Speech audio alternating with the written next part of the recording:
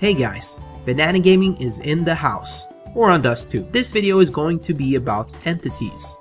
You can get some very interesting results with entities. Get ready to see some shit that will blow your mind. Alright, to spawn entities you need to use the ent_create command. This command creates an entity and spawns it where you point your crosshair. So for example, this is how you spawn a chicken.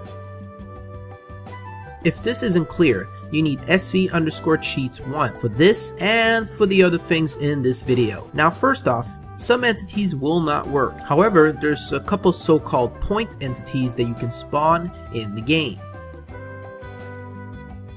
I made a list together with Crashes, the creator of the Crosshair Generator map. He helped me by finding commands and how to combine them to get some very funny results. A big thanks to him. His YouTube channel is in the video description. Alright, to activate some of the entities that you spawn, you need to use the ent_fire command. You see, this is where the fun starts. This will let you change certain elements of an entity, like for example health, size, color, and many other things. You can also use this command on entities that are already in the game. For example, yourself or another player. Here's an example on how I spawn a C4 and use the ent_fire command to activate it. Here's another example on me spamming a couple C4s. Good luck defusing that motherfucker. Here's another example when I spawn a flashbang. I can also do this with, for example, a high explosive grenade.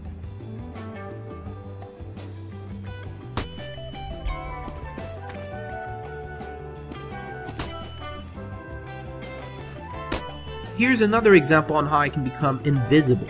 Using !self, it will trigger on me.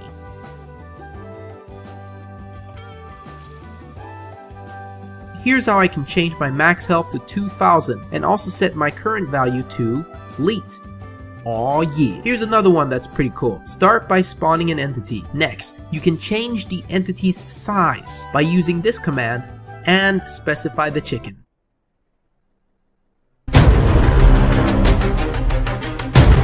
What's good to know about this is that the hitbox will stay the same. This one's really funny.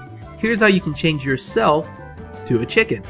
Yeah guys, I'm serious. Start by spawning a chicken. Now use this command to find the chicken model. Aha! When you find it, use this command and change the number to the correct reference of the chicken model. Oh, and don't forget, third person.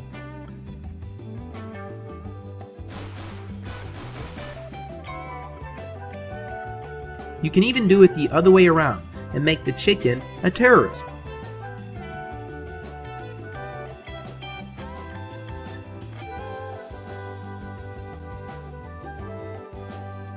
Perfect example of a watermelon gamer. Look at him, so stupid. There's a lot more stuff you can do. The possibilities are pretty much endless. I can imagine that video editors and montage creators can have lots of fun with these commands. Hope you liked this video and that you can have some fun with entities. Have an awesome day, guys.